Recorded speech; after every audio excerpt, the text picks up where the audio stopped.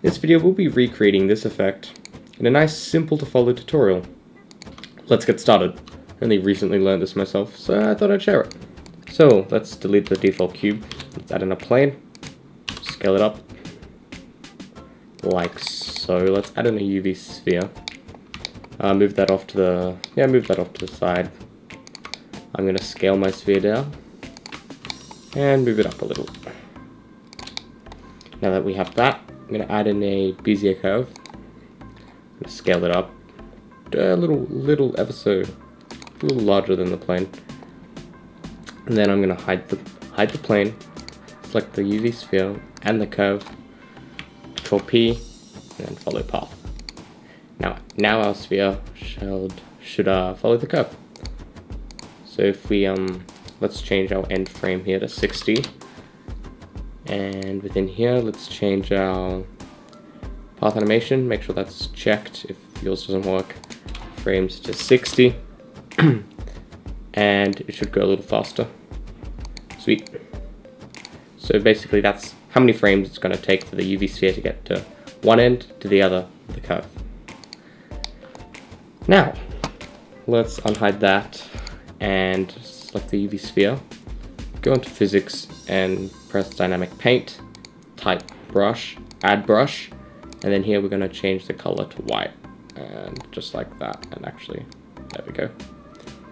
Now the color's white. Change the source to mesh volume and proximity, so it's not just the intersection. And dynamic paint for the plane, add canvas, change the format to image sequence, resolution to 1046, frame start, frame end, substeps 3. If you're getting dots, like a dotty pattern, increase the substeps, especially if your brush is going fast. So faster your brush, the more substeps. Your surface paint, that should be all fine. And output, we want to choose our cache area, so I'm going to save my cache to here. And I'm going to UV map. So before we do anything, let's subdivide our plane a few times. Yeah, that should be okay.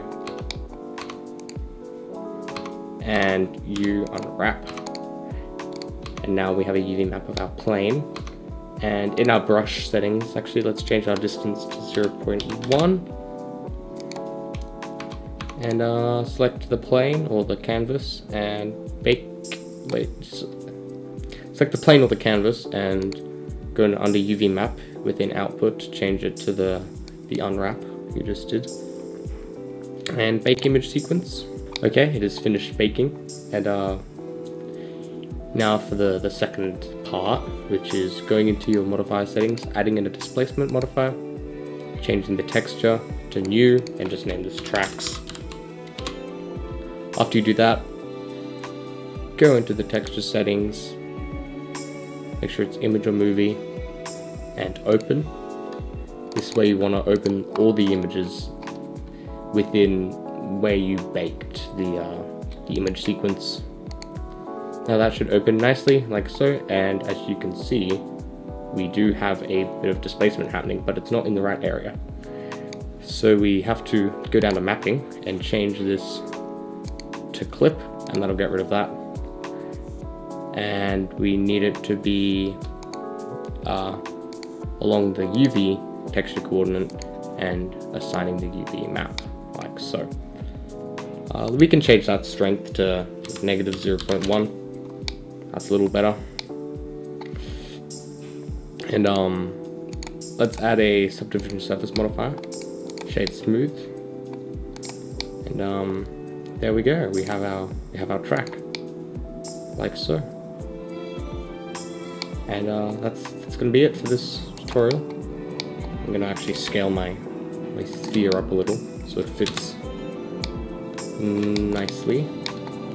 And yeah, that's about it. Now all you gotta do is put it in the render. Thank you guys for watching. Hope you like this different style of video.